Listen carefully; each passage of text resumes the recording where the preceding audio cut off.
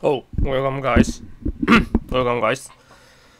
Yeah, so in this video, I want to talk about Cesàro sum. Okay, so before I start, please subscribe to my channel. So this video, the main idea for this video is prove this idea. Basically, if you have a series, right? If you have a series, basically converge to A, then you can define the average. So basically, this is called Sn. You just sum from AK. You just sum from A1, A2 up to An and divide by n.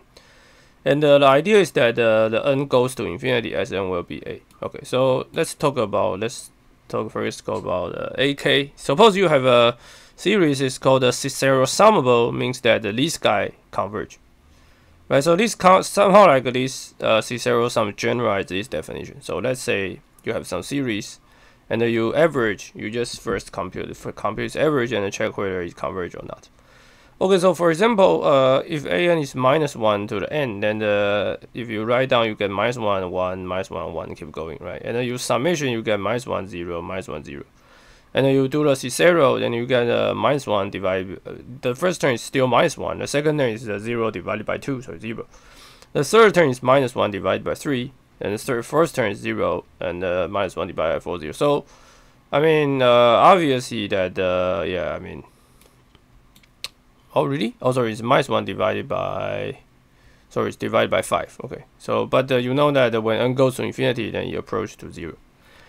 Okay, so this idea say that an approach to some will not converge, right? But this guy converge. So it means that this series is Cesàro summable. Okay, so Cesàro summable is a generalization of the converge. Basically, you lose your converge idea. You lose your converge idea into the average. Okay, but this idea should coincidence with what you already said. If that your original series converge to A, then then this series should be Cesàro summable and is converged to A. Okay. Okay, so let's prove it. So in order to prove it, we just use Sn minus A, right? So Sn minus A will be AK minus AK from 1 to n, right? Because yeah, obviously. So you take absolute value, and then you get the up to n term, right? You get here, and then so first we can pick epsilon greater divided by 2 greater than 0. Then by definition, since an approach to A, so there is when large enough, there exists m. When n greater than m, you get AK minus A divided by 2, less than epsilon divided by 2. Okay, so now that means that up to m, right? Up to m turn, the first m turns will be preserved, but the last m up to n minus m turn can be suppressed by epsilon divided by 2, right? So Sn minus A will be this guy, and then will be this guy plus this guy, right?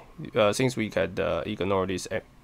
Okay, so finally we can let n large enough, then this guy can be also suppressed by epsilon divided by 2. Okay.